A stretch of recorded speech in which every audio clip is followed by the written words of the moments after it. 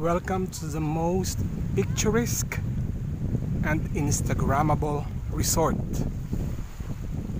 in Bantayan Island, Jealous Haven.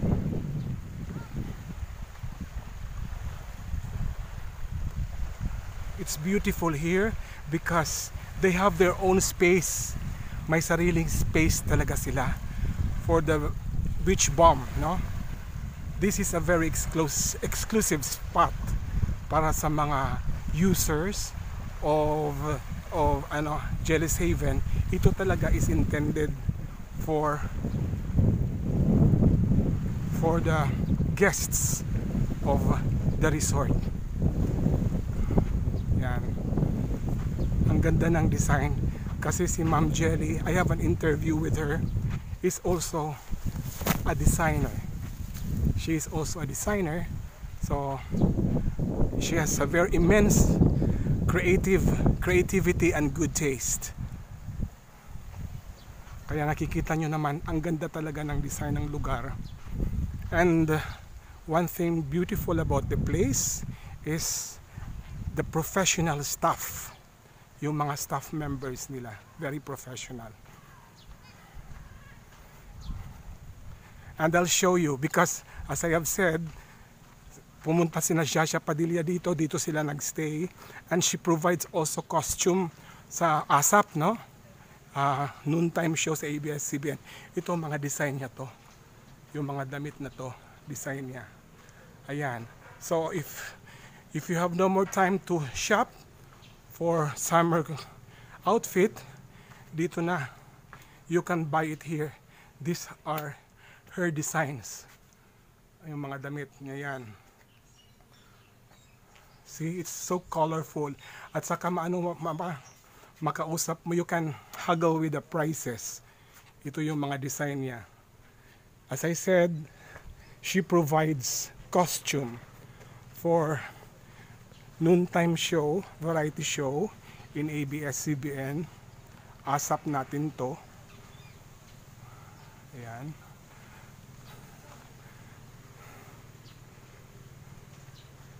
Oh, ito yung mga cottage sila.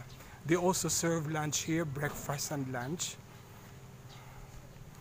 And of course, yung pinaka-paborito ko nga part, yung bar nila. That one. But you have to drink responsibly.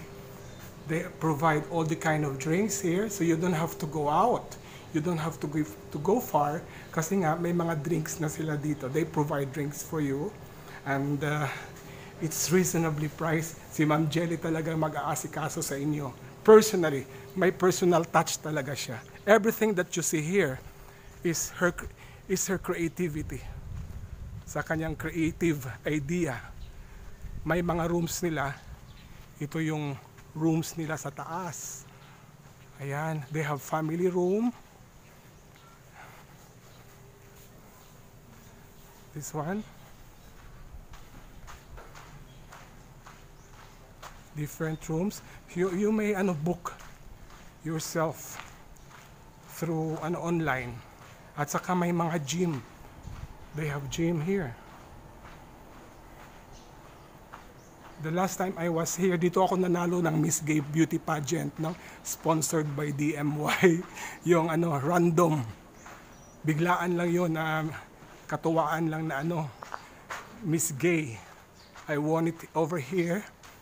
At dito din nagstay si Shasha Padilla when she visited Bantayan. Yan. Ito yung sinasabi ko na gym. Yan. There. May gym sila dito. And it's very clean, napakalinis ng lugar. At saka they have a very strict implementation of the health protocol. Yun ang gusto ko. Kasi nga si Ma'am Jelly is always present. She doesn't rely lang the policy or the implementation of the rules sa kanyang staff. Hands-on at saka very personal ang kanyang approach sa kanyang mga guests. Those are the rooms Okay? You may check the rate na. Mag-PM na lang kayo.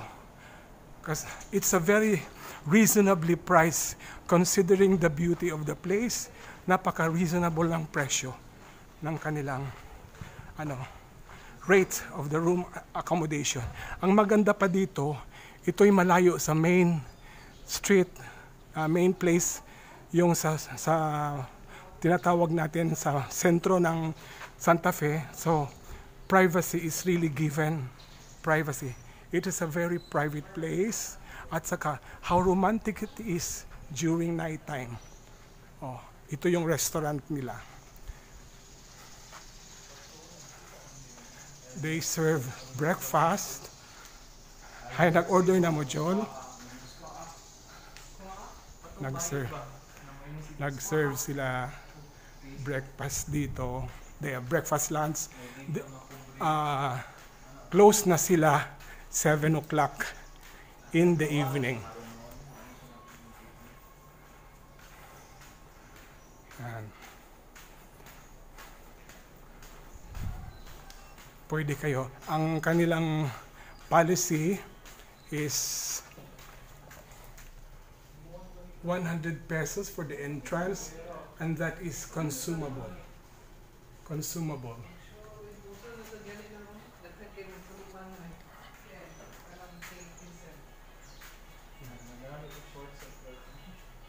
We're waiting for our orders here.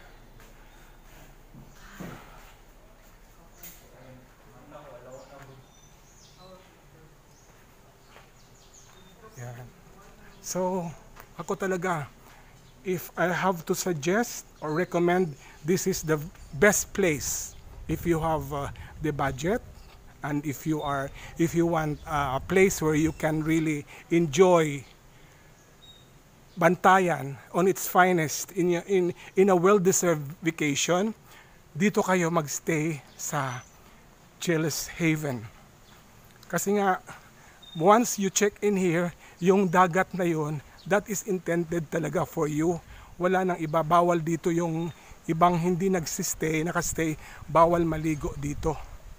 Kasi nga, intended lang talaga to sa mga occupants or guests of the hotel. And it's white sand. Ayan.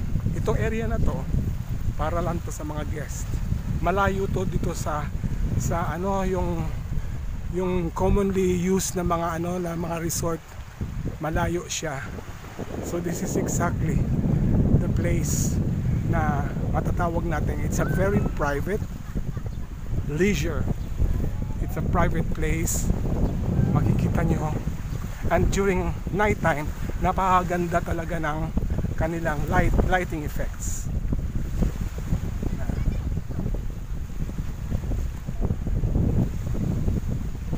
Okay? So, ano pang inaantay nyo? We have few more days before we wrap up the summer. Puntahan nyo, pumunta kayo ng Bantayan and enjoy. To see is to believe. Puntahan nyo ang Jealous Haven here in Santa Fe, Bantayan Island.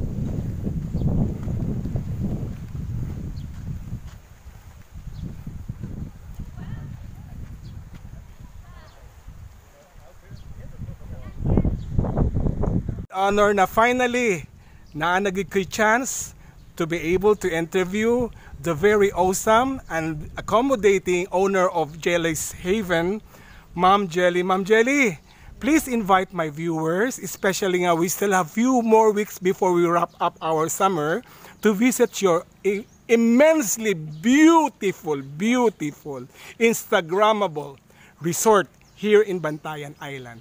Hello po, good morning. Thank you. Dapat makapunta ka dito sa Jealous Haven. I-try nyo magstay dito sa amin kasi mag-enjoy kayo. Lalo na sa inyo sa mga kabataan o mga senior citizen ngayon nga nasa bahay lang. Yes. Please come Jealous Haven Resort. At the same time, bring your family kasi family friendly talaga ang lugar. Okay. And once you are here, please follow the health protocol, minimum health protocol na gina-implement ni na Ma'am Jelly. It's for your own good naman, Ma'am, no? Again, I've been here a lot of times. I will never get tired of coming back because of the very warm accommodation ng staff mo, ma'am. Kahit wala ka dito, ma'am, they are just exemplary, very nice, accommodating, hospitable, professional, at talagang you will feel at home. It's a home away from home. Yan ang importante. Yes, ma'am. Na-feel good na ako, ma'am. I am the living testament yan. Kaya, ipopromote ko talaga. I will post it again to my YouTube channel. Ma'am, again, once more, I'll give you the chance to invite. At saka yung location po. Good morning sa inyo lahat. Ina-invite ko kayo mo pumunta dito sa Jealous Heaven Resort in Santa Fe in Bantayan. Again, thank you so much sa pag-enjoy sa pagstay dito sa amin. Thank you. Welcome kayo parati sa lugar namin. Okay, thank you, ma'am. Yan, we would like to thank Ma'am Jelly, ha, for giving a free entrance sa Amoa. And thank you for granting me sa pag-interview sa Imuha. Ka-level na ako si Shasha Padilla. Diba?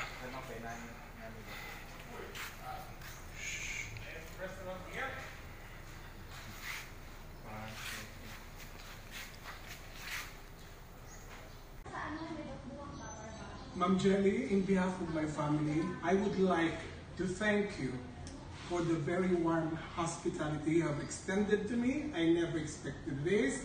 Salamat sa mangga, bubot, and the free entrance. It was so much. And for you to remember me despite so many celebrities that came here, it showed so much sincerity and the kind of nice character you have. From my family to you, daghang salamat, Ma'am Jelly. Thank you very much. Thank you.